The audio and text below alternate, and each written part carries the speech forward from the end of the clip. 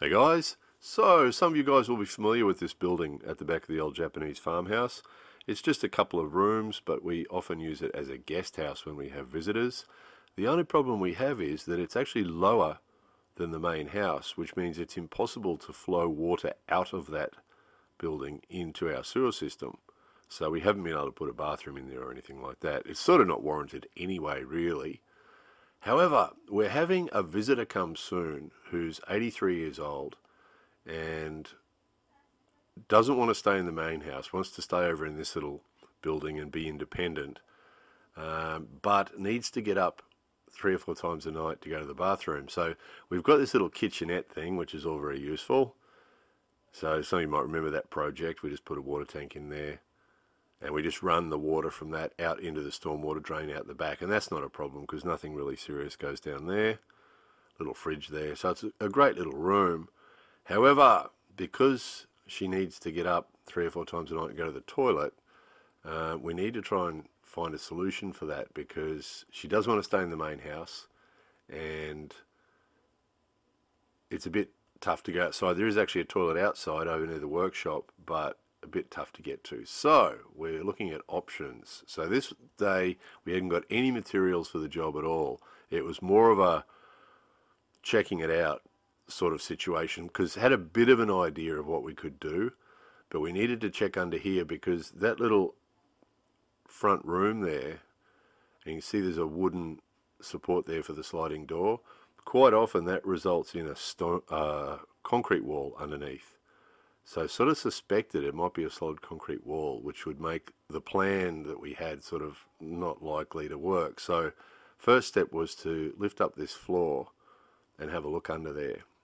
Because the other end of the building, we've spent a bit of time, some of you who've been with us a while would have seen a project here where we put that little basin in. That was the other end of the building. So we need to lift this floor up. So the nails didn't want to come up. They were really solidly into the beams and the heads just kept breaking off. So this seems to be the best solution. Just cut it across and just lift a board or two up to have a look underneath. So those of you who haven't seen what's under a tatami floor, that's usually the case. It's usually not terribly thick board. It doesn't have to take much weight because the tatami sort of spreads most of the weight anyway. And it's usually sort of B grade, not dressed, fairly sort of rough sort of timber is usually what you find under a tatami floor.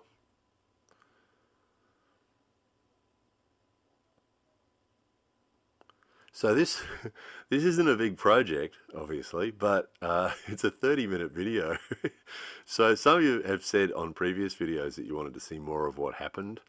So sort of showing you just about every step this time and not speeding it up as much as we normally do either. So it's a pretty long video. You might need to pause it at different times and have rest breaks or intervals or something.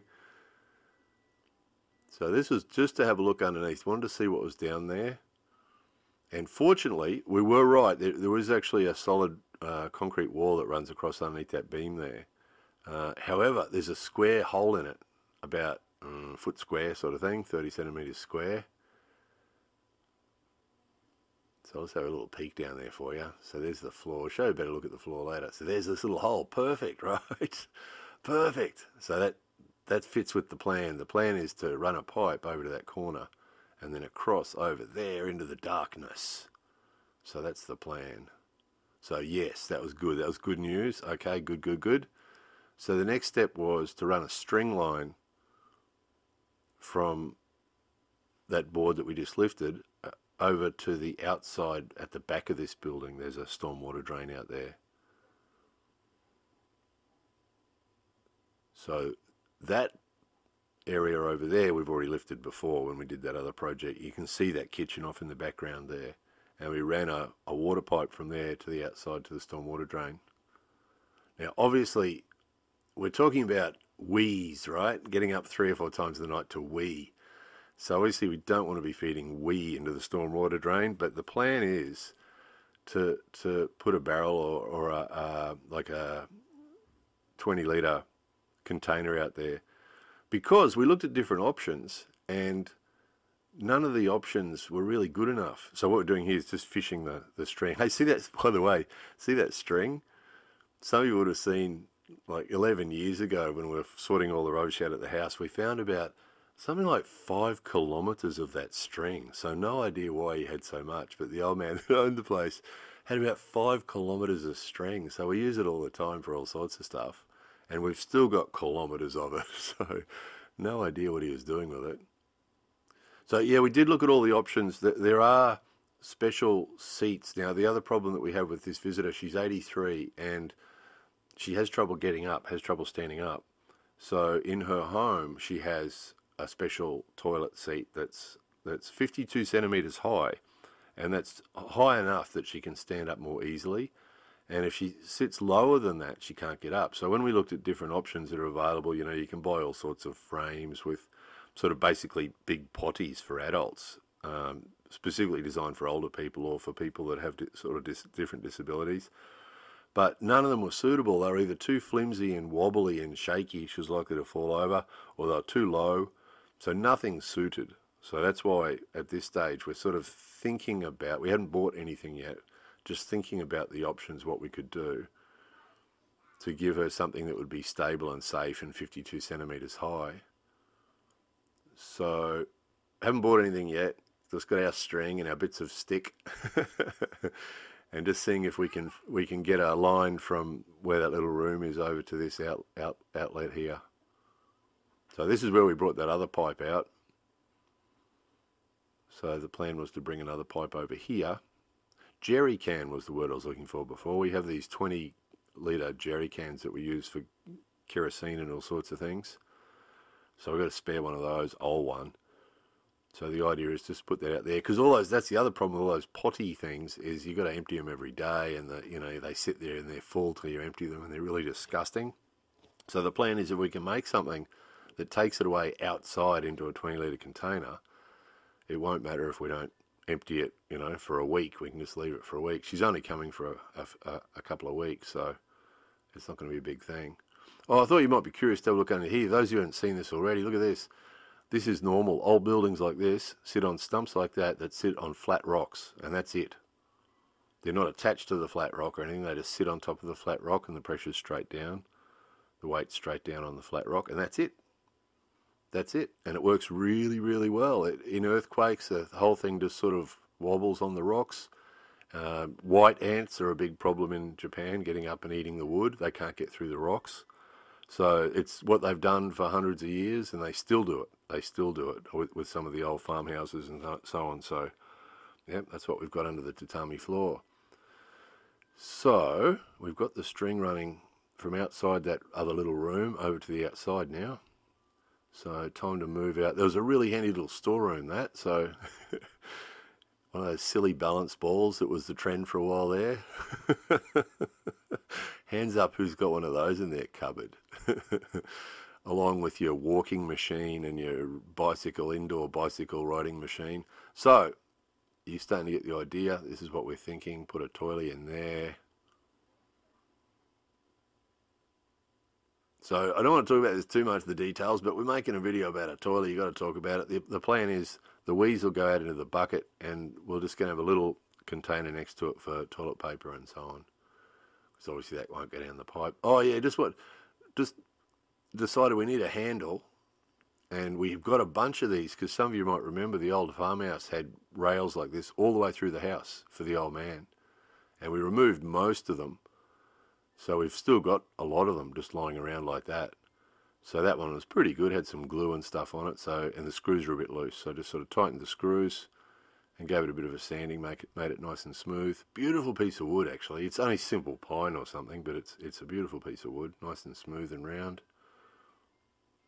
And solid. We've actually put a couple of these up in other parts of the houses and taken it down in other parts of the house, so it's a handy thing to have. So keep in mind, we still haven't spent 1 yen yet. We're just using materials that we've got lying around the house.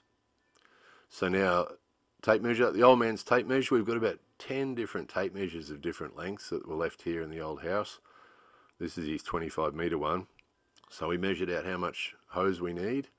And then off to the home centre. Now, we had a couple of ideas about this. We've seen some of these things before, but this one here, people who have old style Japanese toilets in their homes, it's quite expensive to upgrade to a modern toilet. So what they often do is they'll buy one of these for $50 and just sit it over the top, right? So it's like an instant sit down toilet. So people who've got squat toilets just buy one of these plastic things for $50 and stick it over the top, and suddenly they've got a sit down toilet, right?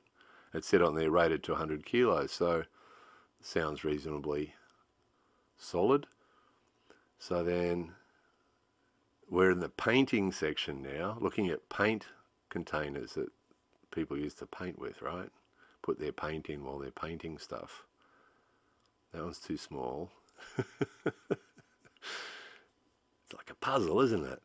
What's this bit for? That'll do. $3, right? So we've spent $53 so far. That's the other thing, those other options are really expensive. Oh, at this stage, the masks are still mandatory, by the way, so that's why. So a couple of pieces here we're going to need. That was about a couple of bucks each. So up to about $58. And then the hose, yeah, the hose was a funny one. They sell hose by 10 centimetre segments, right? So you got to watch that. You got to watch. I've made that mistake once before. Thought it was by the meter, and it's not. So 25 yen, so it's about 25 cents. But it says here, it's for 10 centimetres. It's not for a metre, it's for 10 centimetres. So that's what's that? $2.50 for a metre, and I need 10 metres. That's $25. And that's 21. That's better. That's better than 25. That's 12 or 13. 13, that's even better, right? That's better again. So yeah, I'll have that one, thanks. That was the cheapest one. So what have we spent so far? $70. $70 so far. So now just sort of working it out. How's that going to sit?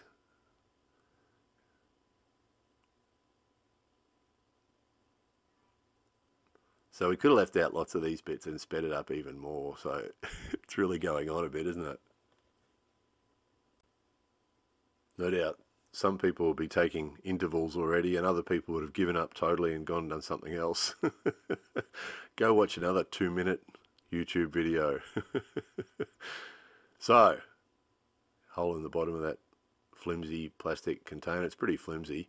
Paint container, so it slopes, which is what we want. So it's the right shape, exactly the right shape for what we want. Just it's a little bit thin and flimsy, but that doesn't matter. It's not going to leak. It's made for paint. So little hole in there.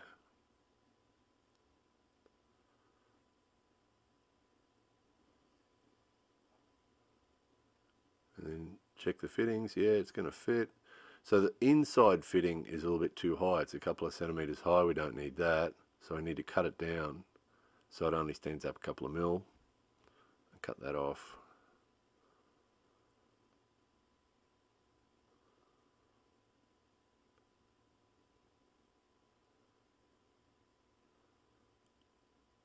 Smooth it off.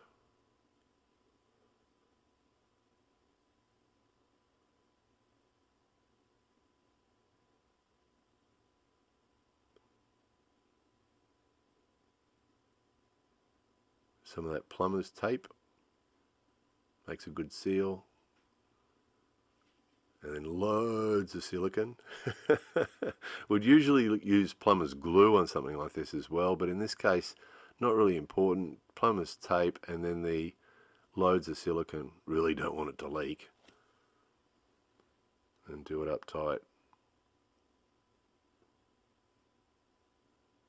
And then leave it alone for a couple of days because we've got other things to do. So obviously these jobs are all part-time jobs, you know, in amongst the real work and the real things. It's like a few hours here and a few hours there. So yeah, smooth it off. And leave it alone for a couple of days, it'll be fine. And then off to the shed. So some of you would remember 11 years ago we had a whole huge room full of timber And slowly we've used it for all sorts of projects and things. We've used up lots of the materials. We had a huge room full of materials 11 years ago that were just here when we moved in. So slowly we've sort of used it for all sorts of stuff. So same thing again. Remembered there was a few boards. Just need two that are about the same width or height or depth, depending which way you're looking at it. Width. Two the same width. Yep, that'll do. That looks about right.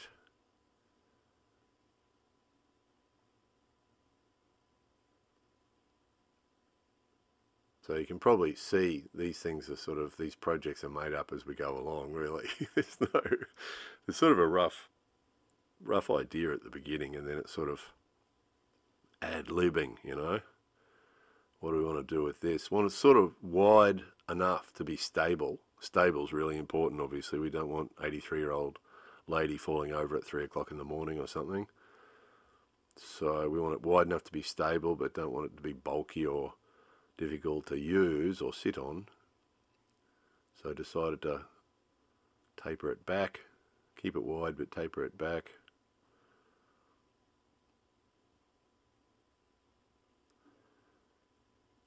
Keep the plastic on it, keep it clean, might as well.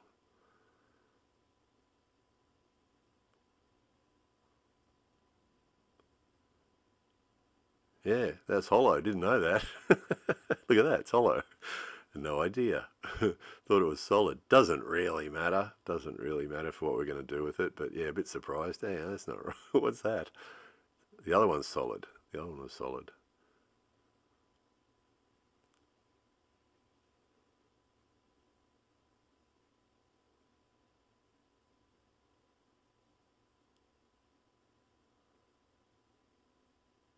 That saw was here 11 years ago too, you know, and the same blade in it, and just been using that. All the projects you guys have watched where it's involved cutting with a saw, same saw and same blade. It's amazing.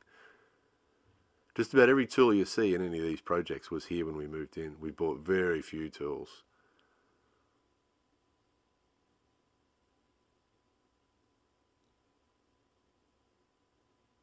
Yeah, that side up's better. Bit of thinking goes on here. There's more thinking goes on when the camera's off, you know. So finish part of the job and then go off to work and do other things, and you know, 20 minutes in the car here and there thinking about this. Okay, what's the best thing? What are we going to do about that? What are we going to do about that? Don't want it to move, right? Obviously, that would be a disaster, wouldn't it? 3 o'clock in the morning, that slips off the board or something. So marking it, and the plan is to keep it sort of neat, put stoppers inside rather than outside. So you could put stoppers all the way around it, couldn't you? But just to keep it neat. Oh, the other thing is we've got to get the 52 centimetres. If it's too low, she can't get up off it. So apparently the one that she uses, it's just right, is 52 centimetres. So we need to go a bit higher. It's not high enough. So we need another 10 or 12 centimetres, I think it was. So legs, need 4 legs, 10 or 12 centimetres high.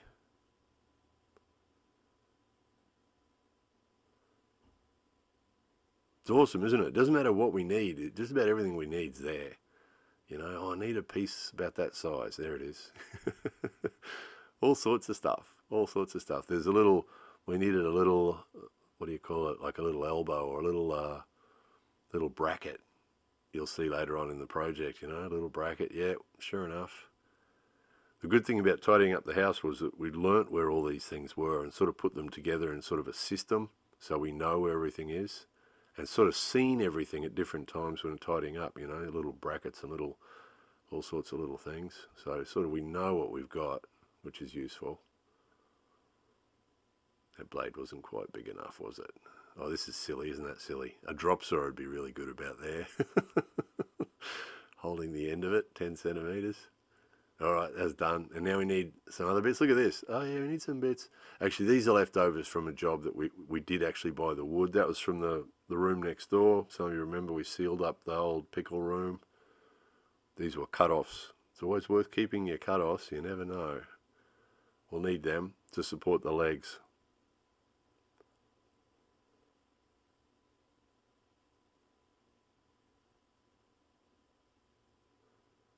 So putting the legs underneath, see the stoppers on the toilet? See the underside of the toilet? You can see stoppers there. So I decided to put the legs underneath them. Didn't really matter, but the thinking was the weight would go straight down through the legs then. Doesn't really matter, could put them more to the outside corners or whatever, but just decided no need for that. Under the stoppers will do. Put the weight straight down through the legs.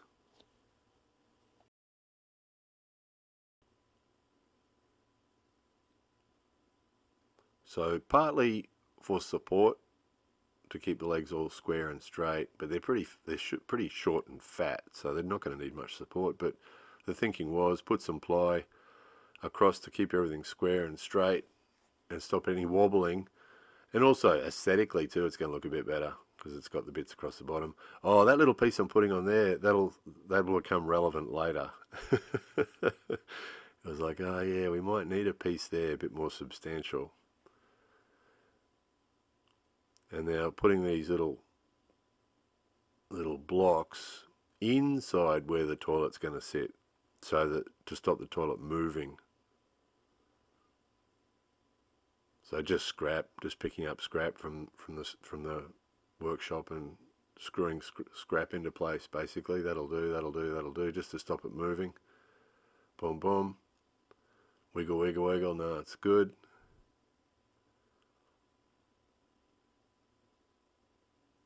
And actually later on, you'll see we found some little rubber stoppers, don't know what they were from, bottles or something, that were actually better than those bits of wood, so we used those as well. So just 4 long screws going down through into the legs. All the weight's going to be down pretty much, so there's the paint store, pure white, external. Doesn't matter. Doesn't matter. There's no rule. No rule says you can't use external paint internally. And an old brush, yeah, that'll do. So again, just aesthetics, just to make it look, a little bit more acceptable. A little bit less dodgy. A little bit less like it's made from random bits of scrap with no planning gone into it at all.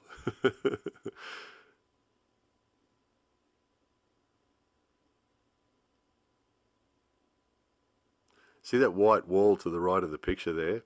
That's been painted with leftover bits of paint. So if there's a little bit left in a tin, like it was after this job, a little bit left in the bottom of the tin, and some paint on the brush, instead of throwing it away, just that wall over there got slowly painted bit by bit, because it's sort of a waste. It's a workshop, don't need to paint the walls.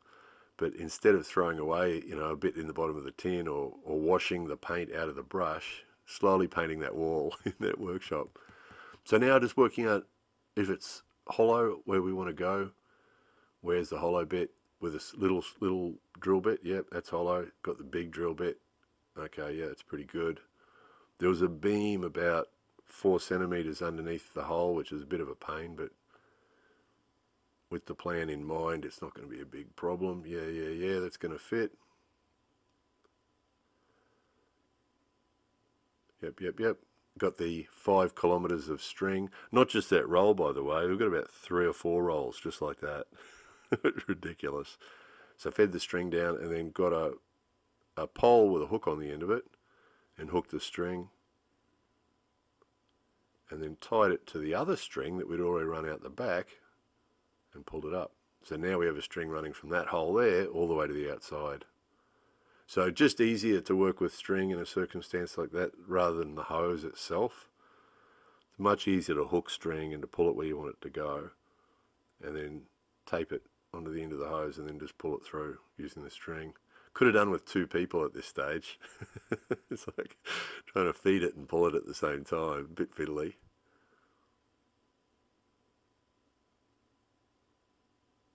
And then this got more fiddly because I'm out the back here pulling the string through, and then go feed a bit of the hose. Because if you feed all the hose down, it's going to get knotted.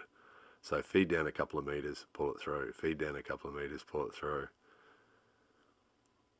Because if you push it all down through that hole and you got 10 meters of hose down underneath the floor, it'll get all knotted up and you'll never get it through. So there we go. That worked. We're through.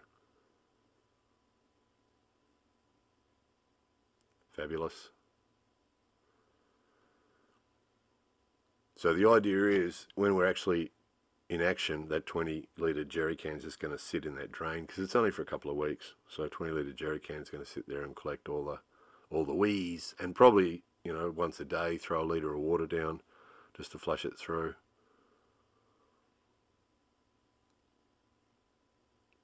So sit it back in the corner.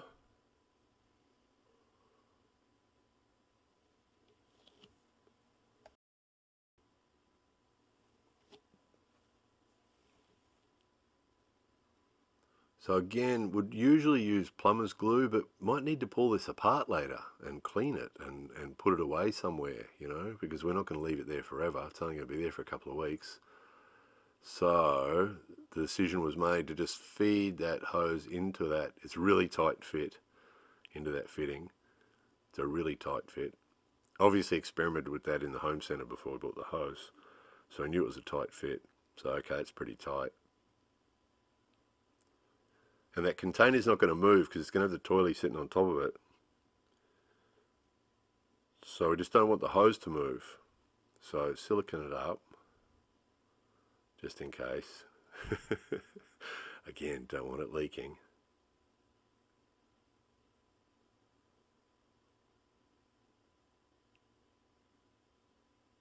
Oh, see the little red stopper there in the back corner? Perfect. Don't know what that came from, but here's a perfect thing. 2 of those. Really stop it moving. Oh, that's an old paint roller thingo, whatever you call that. So just for double safety, going to leave that underneath this thing just in case there is any leaks. Paint tray. Paint roller tray. That's what it is. Alright, toilet goes down on top. Click. It actually sits really nicely on those stoppers, very nicely. And then little bracket, there's that little bracket. I needed a bracket just that size, went looking, there it was in the container of brackets. It's perfect. So one of those, just to stop the hose moving. So now the container can't move and the hose can't move.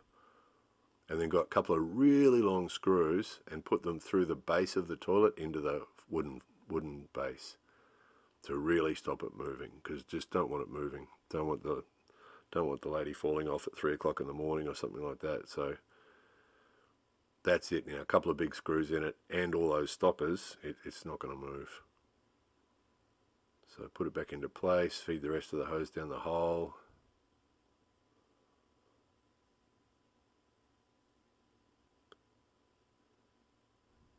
Oh yeah, so she reckons she can, if it's 52 centimetres high, she can stand up without a handle, without something to hold on to.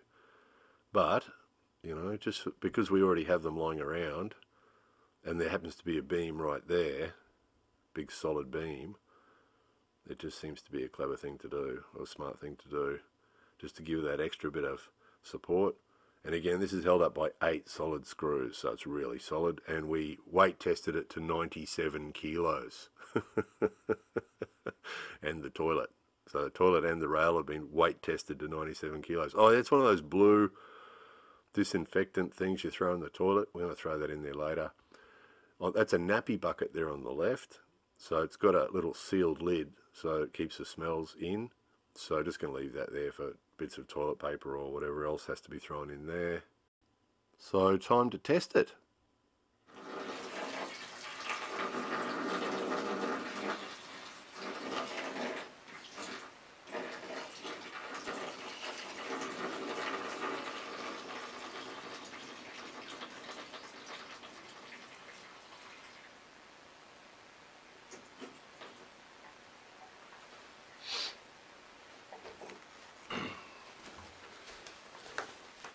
Yep, so had a look underneath, no leaks, fabulous. Conveniently, you can open that window there and look straight underneath, that's really good. Went out the back and checked it, yep, running out the hose. So that's that container, just going to stick the hose into the container, it'll feed into there. 20 litres, so you know, once a week, take that and empty it into the outside toilet. So that's the solution we came up with, should work reasonably well. Bit more comfort for the lady than having to go outside or whatever, and much better than any of the other options that we could see as far as comfort and sturdiness and safety and stability and everything else. So that was an epic marathon video, wasn't it? Hope somebody found that mildly amusing. The two of you who are still watching, more videos coming soon.